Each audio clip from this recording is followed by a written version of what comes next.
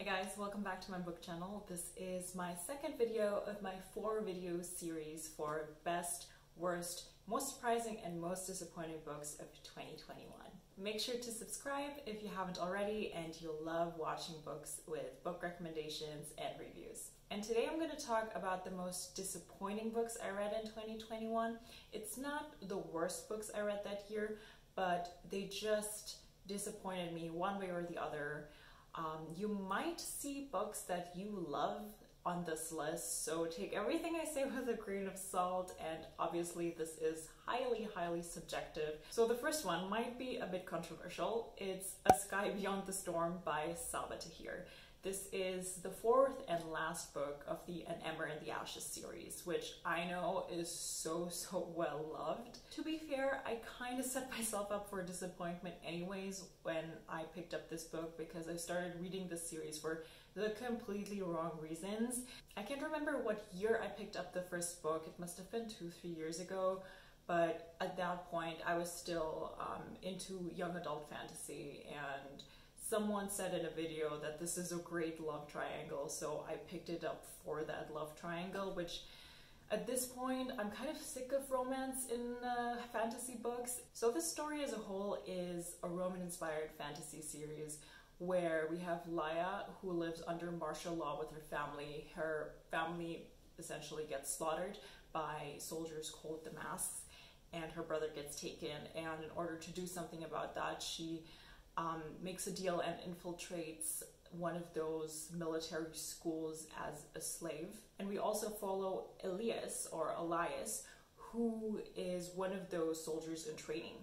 And, well, their paths meet and the story goes from there. In general, there were a lot of elements that I did enjoy about this book because, I mean, the reality is I kept reading until the fourth book. For example, the Commandant, the director of this military school, was one of my favorite book villains. She was written so effectively that every time when she came into a scene, she would scare you because she's a very brutal and conniving woman.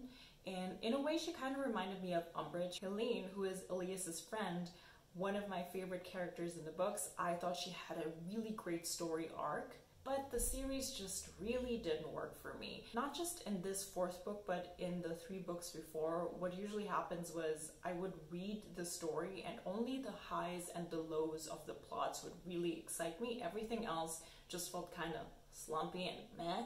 So the series for me is kind of unmemorable. I wouldn't be able to tell you what exactly is the plot in book 1, 2, 3. I think the way the fourth book wrapped up the fates of the characters in the stories, it was mostly unjustified. So for example, the way that the story evolves for the Commandant, who is supposedly extremely smart and cunning and really plans 10 steps ahead. I thought the way that her story ended was kind of cliche and kind of weak. I think her story deserved a much grander wrap up, and the same goes for the second villain in this story. Just kind of, I feel like I've seen and read this a million times before. I mean, I finished the series, so there's no more books, but if there would have been a 5th book, I would have probably not read it anymore because the payoff just wasn't that great. The next book that unfortunately let me down is The Devil in the Dark Water by Stuart Turton. I gave this book 3 stars. He also wrote The 7.5 Deaths of Evelyn Hardcastle, which you probably have heard of, and that book I really loved, so I was very excited to read his next novel. This story takes place in the 17th century, where Samuel Pepys, a very well-known detective, is being transported from, I think it's India, all the way to Amsterdam on a ship because of a crime that he did or didn't commit, so he might or might not be executed.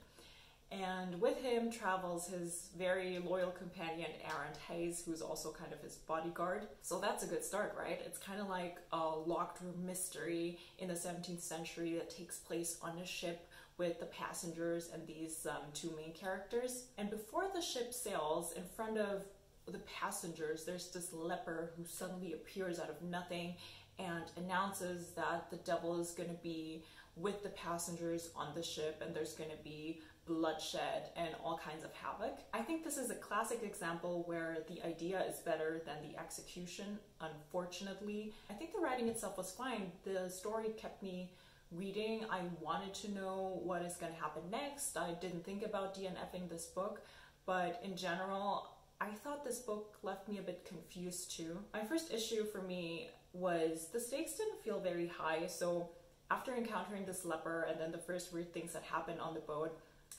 it doesn't feel like a life and death situation for me. It doesn't feel like someone really needs to solve this mystery, otherwise XYZ is gonna happen. And I can't exactly put my finger on the issue, but at times the characters felt very confusing to me in a way that they interacted with each other. So for example, there would be people investigating a mystery, but during the investigation, when you would think, oh, they will keep, certain information for themselves to not give things away, they would just spill out their secrets to random passengers on the ship, and I wasn't even sure if that's going to advance their investigation. It's kind of hard for me to explain, but sometimes the dialogues and the way the characters interacted with each other didn't make a lot of sense to me. But that's just really a very subjective feeling about the story and not an objective observation. So you totally might disagree with me. I do think that the story wrapped up nicely in the end. It's just not a locked room mystery that I would necessarily recommend to people, but I do think the concept was great. I really liked the 7.5 Deaths of Evelyn Hardcastle, so I'm 100% gonna read what Stuart Turton is gonna write next. The next book that unfortunately didn't really work for me was The Last Wish by Andrzej Sapkowski. So this is quite relevant right now because this is the book series that The Witcher game and also Netflix series is based on. The second season just came out on Netflix, and at the time of filming this video, I think I'm 4 episodes in and I am absolutely loving it, just like the first season. So The Last Wish is a collection of short stories, and the stories we encounter in the show of season 1 and season 2. What caught me by surprise is that in this collection of short stories, there's actually quite a few retellings of fairy tales, which I don't think those parts made it into the TV show. I can't remember watching that. So what I did like was we learn more about Geralt's background, about how witchers are made, and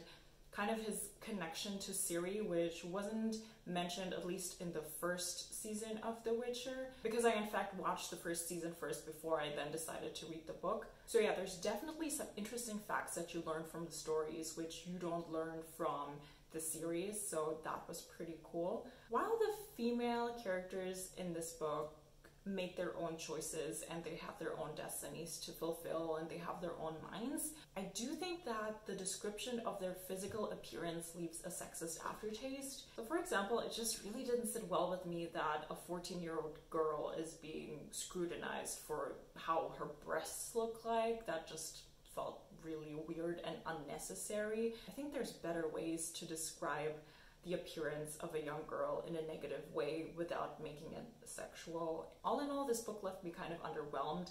It might be because it's really just a collection of short stories. It's not even really considered, I think, the first book in the series. I think it's marked as number 0.5 on Goodreads. I wasn't really getting attached to the characters, neither was I getting really into the story, and again, might be because it was just short stories, but that's fine with me because I really, really do enjoy the Netflix show. I think the monsters are so effective and creative. I just really love every single new monster we encounter in the series. There's so many fantasy book series out there that for this one, I'm just gonna happily stick with the show and read something else instead. The next book that unfortunately let me down is pretty hyped and very well known. It's The Rosie Project, and this was actually a personal recommendation by a friend too, so that's why I'm like double bummed that it really didn't work for me. So this story is about a grown man named Don Tillman who has Asperger's, and he's also a very smart professor of genetics at the University of Melbourne. One day he decides he's going to find the perfect woman for him through a scientifically based questionnaire. And along the way he meets this woman, Rosie, who has a project on her own. She is trying to find her biological father. So they kind of end up helping out each other. What I really did enjoy about this book is Don Tillman's character. He's a pretty funny guy with a very interesting point of view. So Don as a character is pretty lovable. But who I unfortunately really couldn't stand was Rosie. I don't think she treated Don very well, and she didn't seem to have a character development arc at all. I found that she herself based her whole life and personality on having daddy issues because she didn't know who her biological dad is, and there's just not really a lot of growth from there. Rosie kind of felt like this person in a relationship who demands from her partner to grow and change for her while she just kind of stays the same shitty person that she is. So yeah, I just really couldn't warm up to her, hence I couldn't root for the two of them. I read somewhere that this was supposed to be a movie first, which kind of makes sense because I think if this was a 1.5 hour long rom-com, you can get away with much more, but because this is a book, it just kind of felt super flat to me. So needless to say, I will not be picking up the next books in the series. What I did like about this book though was how they had their trip to New York City and Rosie kind of planned the things to see and to eat, which made me actually really excited for my next New York City trip. So that was a huge plus. But other than that, didn't really work for me. If you enjoyed it, then good for you, but I'm not going to pick up the next books. And the last book that I wanted to mention, which is so unfortunate that it made this list, is Sex and Vanity by Kwan. So Kwan wrote the Crazy Rich Asians series, which I absolutely loved that trilogy, and I watched the movie multiple times. It is so enjoyable and laugh out loud funny, and this particular book just didn't hit any of those marks. So in this book we follow 18-year-old Lucy Churchill, who's been kind of navigating an identity crisis her whole life so far because she's half American Chinese and half WASP essentially, and she travels to Capri for an ostentatious wedding, which that setting I super enjoyed. I loved reading about the island itself and the food and the sea, and there she meets George Sao and they go and basically have a passionate moment in that summer. So I couldn't help but compare Lucy with the protagonist in Crazy Rich Asians, which is Rachel, and Lucy is just not as captivating and relatable as Rachel, and the story kind of felt like it was exclusively super eccentric characters, but it didn't carry the same type of humor with it. So, I mean, of course, I can't relate to Crazy Rich Asians because that's just not the kind of circles I run in. It felt completely detached, but it was just really hard to empathize with any of the characters in the book. This one didn't work for me, but I will 100% read everything else that Kwan is going to bring out. So these were the books that I was very unlucky with and I just really didn't enjoy. Not quite the worst books that I read, but just kind of a letdown. Let me know if you actually love any of these books that I was disappointed with, and let me know why. I would love to hear that. So thank you very much for watching.